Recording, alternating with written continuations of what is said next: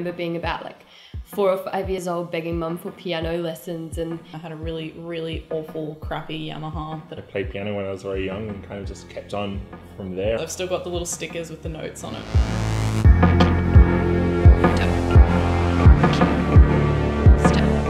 I wrote the first track for Arcadia called Meta, and it was all on my CS6X Yamaha, which is a 90s synth, and that's kind of been the heart of all of our music. Not many people use that synth or have that synth, so it already sounds kind of original. Since we have our own little collection of gear, it's a lot of fun to get them to interact with each other in a lot of ways. Like taking the MS-20 and putting its external signal in from all sorts of other sources and just playing with everything until you can start to create sounds which you know no one else can really, well, not that they can't make, but it's hard to replicate. Yeah, it's hard to replicate. We have a song that we've been working on called Coffee, which is just literally this coffee machine. You open it and close it onto a pod and it makes a cool sound, and kind of turn that into a beat.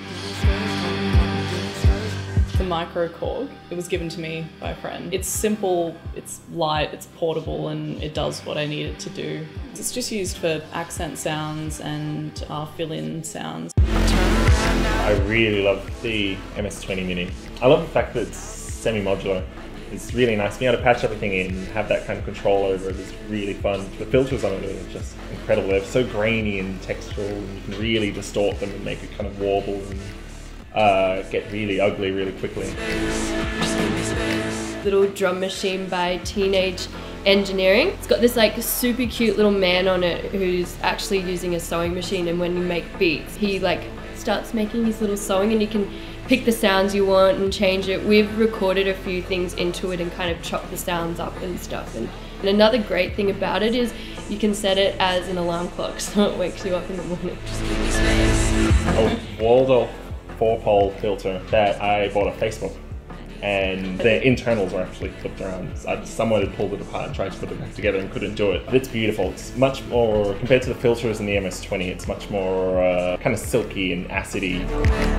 My Yamaha CS6X, it's a beast of a thing. It took me about 2 days to work out how to save a sound for the vocoder. The really cool thing about it is that you can divide the synth into 4 different parts, so I can have 4 different sounds and play them all at the same time, which is really great for a live setup. I got it when I was 10 years old, and at the time I hated it because I didn't know how to use it properly, and so I wanted to throw it away. And then when I went to SAE, my teacher was like, do not throw this away, like you're gonna love this in a little bit.